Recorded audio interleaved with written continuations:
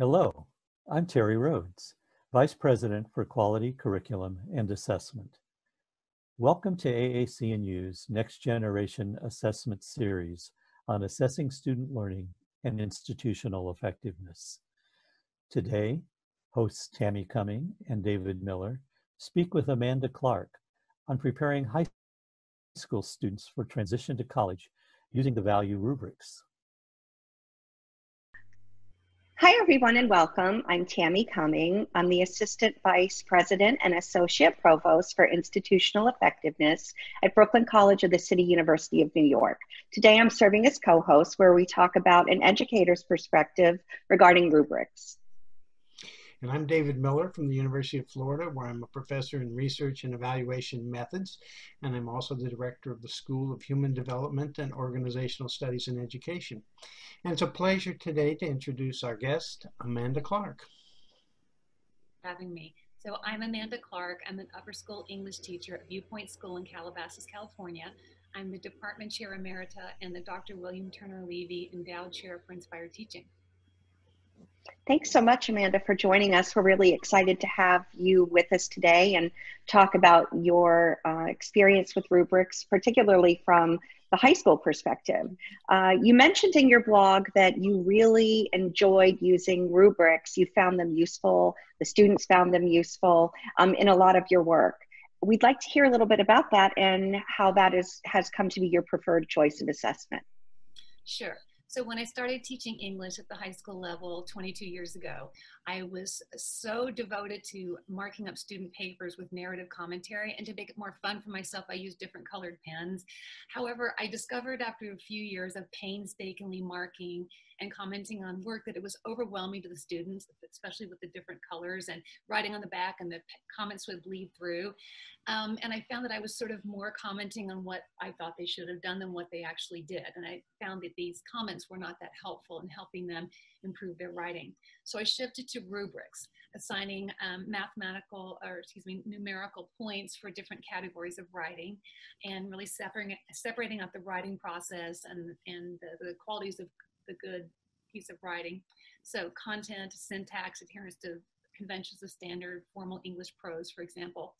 But I've never been quite 100% satisfied with that kind of rubric, because it separates the writing process into pieces and implies to the students that writing is an accumulation of different steps. And if a student just corrects all the comma splices in the grammatical category, suddenly the writing piece will be transformed into something magnificent.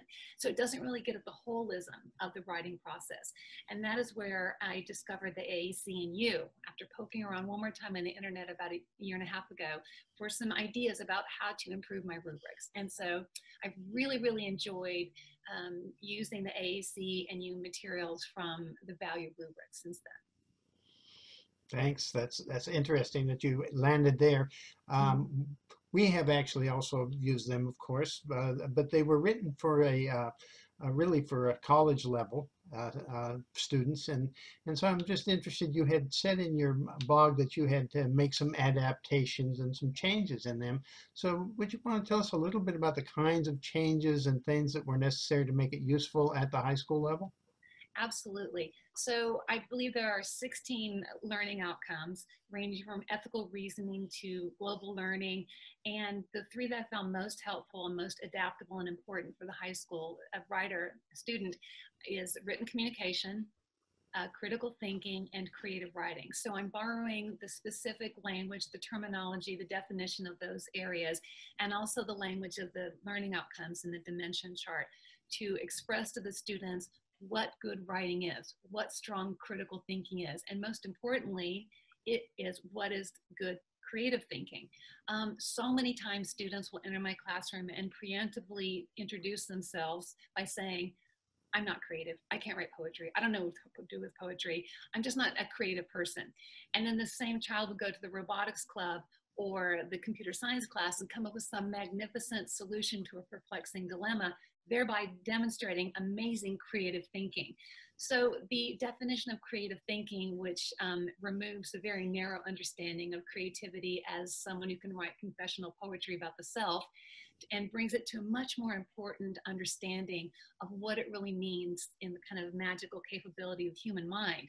And by showing the students this is creative thinking, it kind of empowers them to go to a text like Hamlet or Song of Solomon or a contemporary novel and really kind of think outside the box and come up with knowledge and ideas that crosses boundaries. And so I really appreciate the way the AAC and U rubrics have helped me enrich, enlarge, and somehow make more specific what it is that we're hoping the students will achieve. It's really inspiring to hear about your work, Amanda, with what you're doing with your students and using the rubrics, and adapting them is something that AAC and U, I know they welcome and hope that people are using them in a way that's suitable for their context. We've had to do that at Brooklyn College. We're very careful, as you mentioned, and you're really articulate regarding making sure the assignment aligns with the rubric. So we really care about that, I think, in general, with respect to what we call validity or establishing the validity. But David, I think you did something similar that we did at Brooklyn College regarding the value rubrics. Yeah, we took some of those value rubrics and had to rewrite them quite a bit. We have a state requirement, for example, that has a communication learning outcome.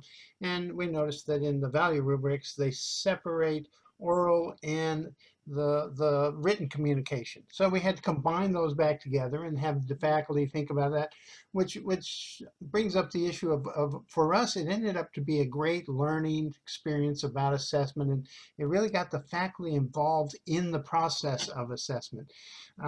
How does that also work at the high school level? What's the impact of this practice on you and or other faculty at the high school?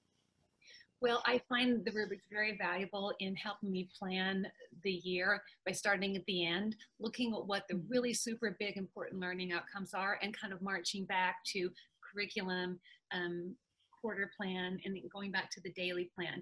Since I only recently have discovered and been working and playing with the rubrics, I've shared the rubrics with other English teachers, and they love them.